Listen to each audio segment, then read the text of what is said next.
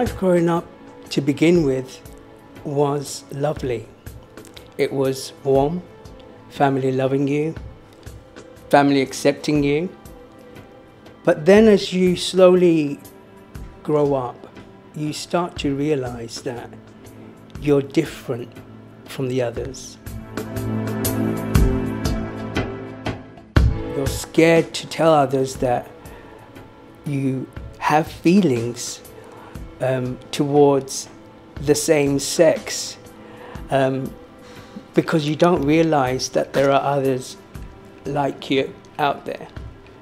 How do you tell someone, especially a family brought up Muslim, that you're attracted to men? You kind of find yourself hiding behind a black veil, hiding behind your true self, hiding behind who you really and truly are. And you feel like your worth and your truth will never ever be validated because there's nobody out there like you who can validate who you are. I then find myself asking so many questions about why me? You know, why am I in this position? Why do I have this mindset? Why could I not just be like all the rest? And that then kind of causes you to have these nightmares. These nightmares where you find yourself running, endless running, dark alleyway, just running from something, not knowing what you're running from, a problem, a nightmare.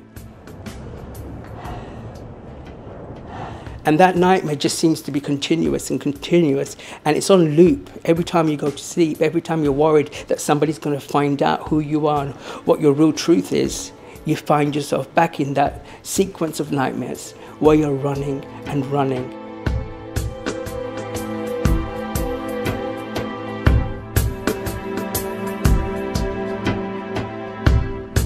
Growing up, I didn't have any role models. I felt extremely alone.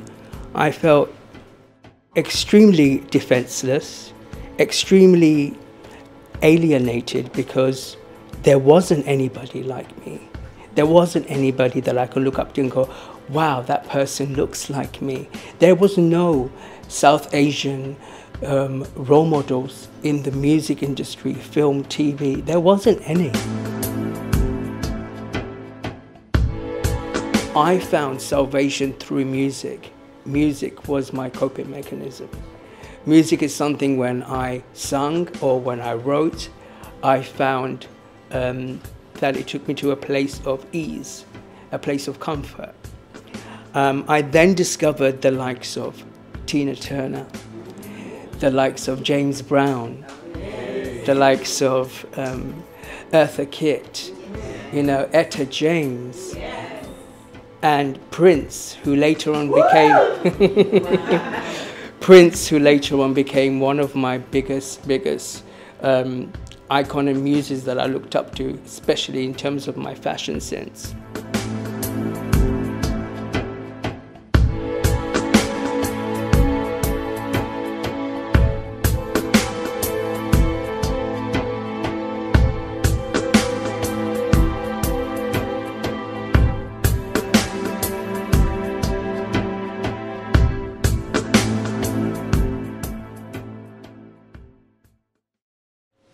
Just when you think everything is working out for you, at the age of 17, you get signed to a record label managed by the likes of Faye Treadwell, who manages Drifters, and the late Lady Carol Black. Sadly, they're both not here with us. They took me under their wings because they saw something special. They realized I had vocal identity. And I started recording with the likes of Angelo Starr, who was Edwin Starr's brother, recording my single, ready to take flight and, you know, become someone, become that role model that I've always sought to become fathers. I was excited, I was elated, I was overwhelmed. I was happy that I was given an opportunity to live my truth as a musician. However, that was not to be, because with music and with my choices of leading a creative life came hostility. And that hostility came from my own people, my own community, who are an Asian community, predominantly a Muslim community. One day, I was told by my family and friends that I need to stop, that I shouldn't be doing this. And I was warned by a few people, you carry on, living your life as such, living your truth as such, you're gonna get hurt. I didn't understand what that meant. I just let that be. So, coming back from a recording session one night, I hear some heckling. I hear 7 Asian men calling my name, asking me to come to them. And I found myself back in that nightmare where I was running, when I didn't know who I was, when I couldn't be who I was, running from something. This time I was running from a real situation. These 7 men cornered me, and I was brutally attacked to the point where I was pronounced dead in the hospital. No. I had to have major surgery to save my life. And at that young age, you feel like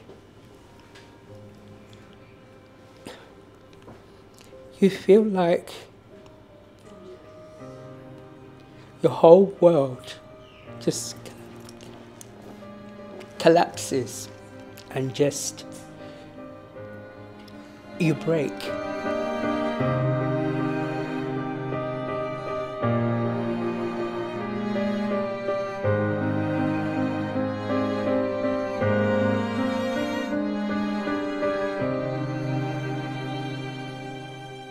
That record deal gone. All those opportunities gone, because they wanted to take it away from me. The attackers attacked me because of my sexual orientation, but what they forget is at that young age I really didn't know my sexual orientation myself. But let me tell you one thing. I may have fallen once, but when I got up and I started to walk again, I never fell again.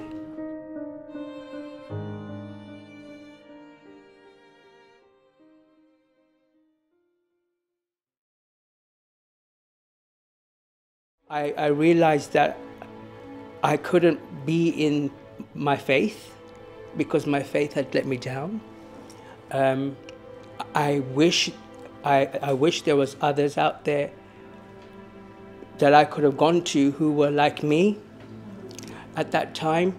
I now know that there are many organizations and groups that support and encourage and empower young LGBTQIA Muslims. But when I was growing up, there wasn't that. So understandably, I lost my faith. I lost my respect as such, because I wasn't respected as a person. I couldn't live my truth, and I wanted to. I wanted to be the Muslim, and I wanted to pray 5 times a day, but I wasn't allowed. I wasn't given that opportunity. So I found my salvation through other means, through spiritual means, through watching Tina Turner's life, for example, and how Tina Turner got through so much pain and adversity through her relationship with Ike, and how spiritualism, how chanting, and how Buddhism came into her life and put her at ease, gave her a sense of power, comfort, warmth, and her own self-mastery. And later on in the years, I was fascinated by this. But then later on in my life, I got to meet amazing friends, especially from the Thai community, who taught me a lot. Well, I found my feet again. I found structure in my life. I was grounded. I found a lot of spiritual healing in my life. And through that, I realized that once knocked down, I will never, ever, ever be in a position to be knocked down again. I was going to rise and rise and rise and keep going. 2004, the tsunami took place and I was asked to do something. And by then I've already created lots of relationships with many singers, realized that I'm a good director in music. I can put voices together and create wonderful harmonies. And so I created a gospel choir.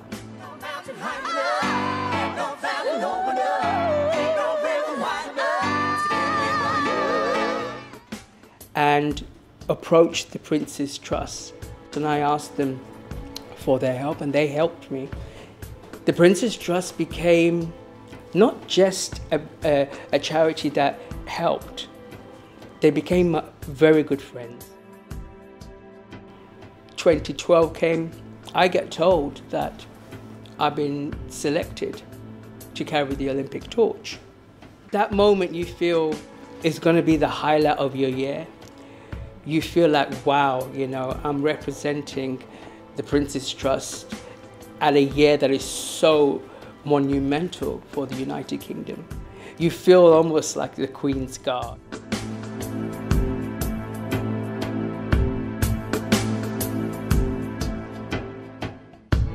I was never told that His Royal Highness the Prince of Wales and Camilla were going to be there. I wasn't told. But then there was the whole world's media waiting. Once I did my run, I came to the end to do the kissing over to the other torch. Basically, you have to hand over the flame to the next person to run the next rally. And there, stood right in front of me, was His Royal Highness Prince of Wales, Camilla. I was giving it all street, you know, because there was a lot of young people. And I was giving it all brap and all this kind of business. But then when I met His Royal Highness, my demeanour completely changed to, how do you do, sir? How are you? And the first thing His Royal Highness said to me was, you could do with a stiff drink. And I was quite taken back by that because of his humour. You know, I thought, you know, royals have a protocol that they follow, and you know, jokes were not part of it. I was wrong. I've been nominated to receive a Pride of Britain. Ladies and gentlemen, I just wanted to say how incredibly proud I am of Jay Kamiraz and what he's actually overcome. And I just wanted to take this opportunity to congratulate him with immense warmth. And that was a turning point in my life because I realized I had arrived. And carrying an Olympic torch, winning a Pride of Britain, being made an ambassador of the Prince's Trust, you have this sense of peace. Please welcome to stage this year's Prince's Trust winner, Jay Kamiraz.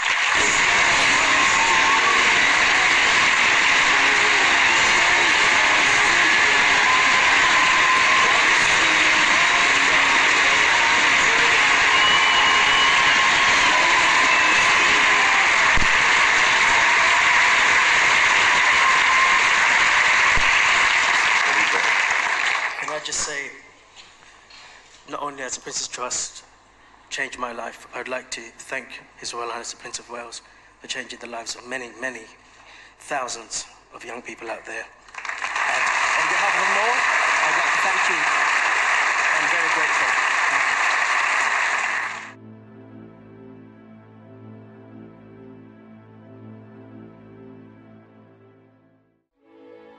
I started to play around with garments and clothes, having met some wonderful designers throughout my life who wanted to dress me for red carpet occasions. And through those red carpet occasions, people started calling me Mr. Fabulous.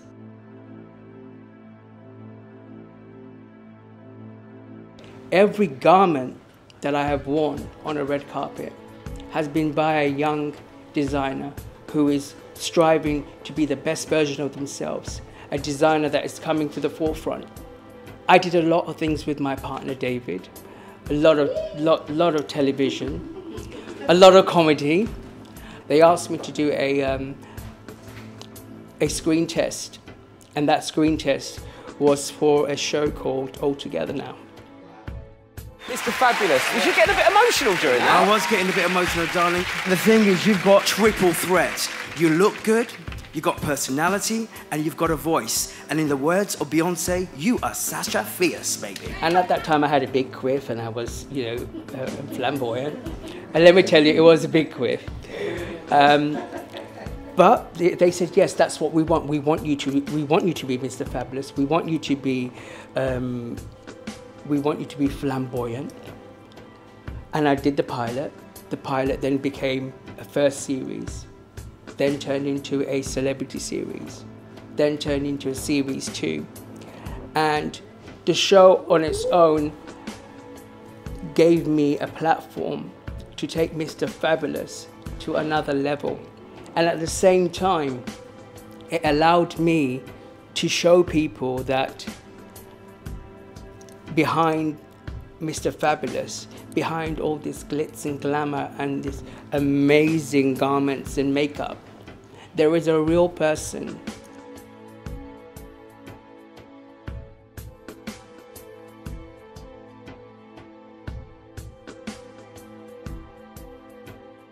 My role in the LGBT community is to be a voice for other South Asian LGBTQIA members.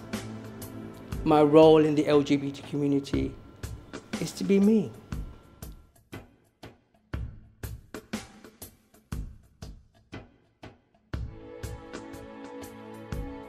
And one thing that I've always lived with is this mantra. And I always want to teach this to everyone that I come across.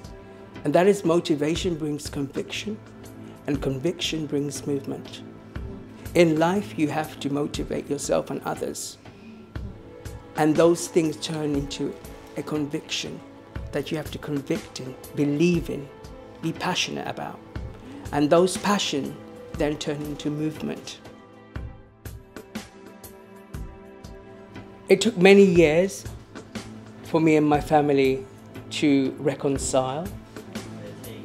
13 years to be exact. And they accept me, maybe. I don't expect them to understand. I'm not going to push them.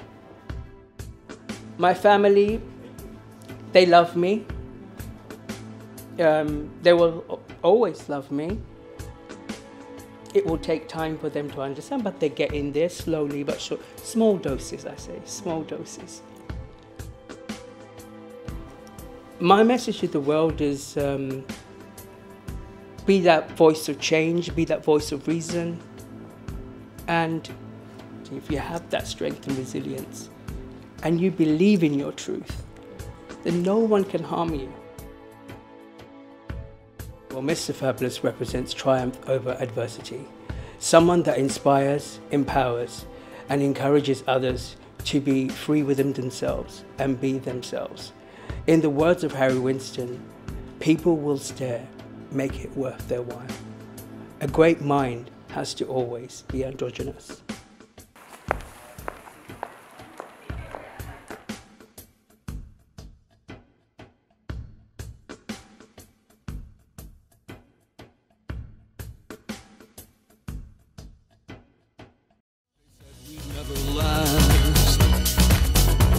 A week, a month, a year. They shook thing I really like about Jay is the fact that there's always an empty space next to his table. There's always room for somebody else, and that's the thing that really inspires me about Jay.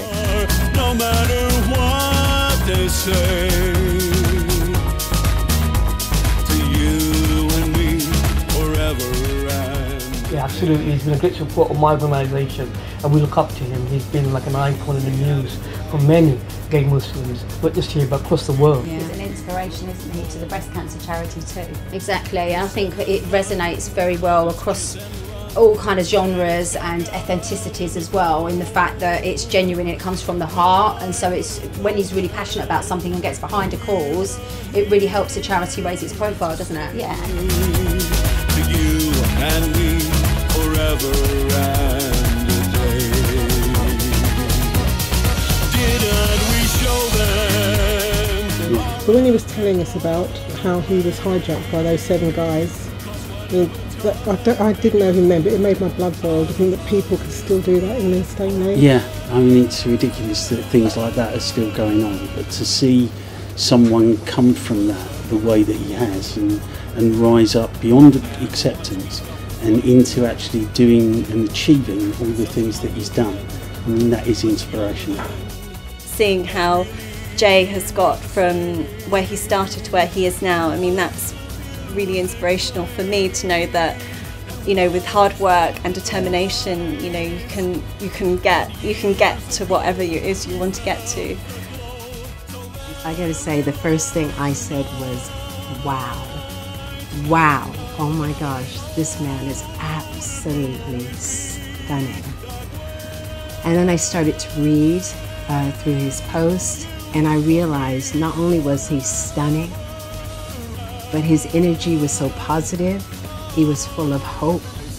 He was full of love. He cared about everybody.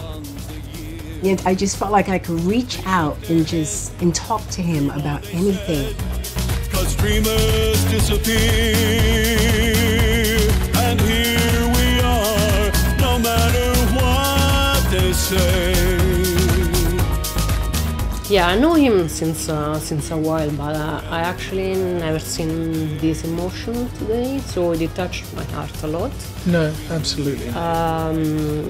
He always want to look like the tough guy, but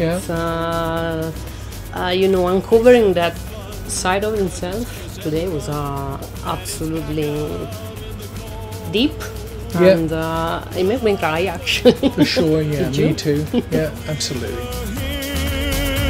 To stay, to you and me forever and a day. Didn't we show them?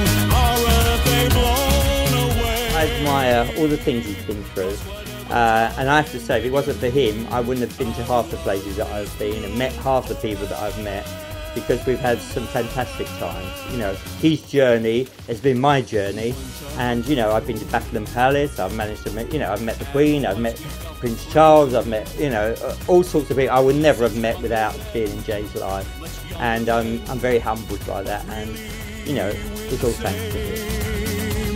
And once the music played, and once they lit the lights, and years ago we felt the glow.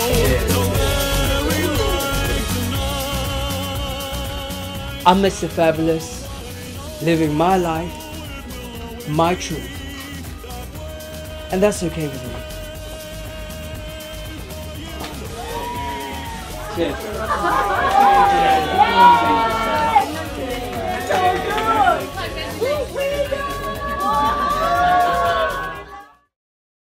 It was a great honor to meet Jay when I presented him with his Prince's Trust Young Achiever Award at Pride of Britain. His commitment to helping others in spite of all the challenges in his own life is truly inspirational. I'm so pleased to see that Jay has gone from strength to strength, both through his music and his dedication to giving back to those in need. He is a true example of how the Prince's Trust can transform a young person's life. And I'm very proud to know him. Keep doing good things. All the best, Jay.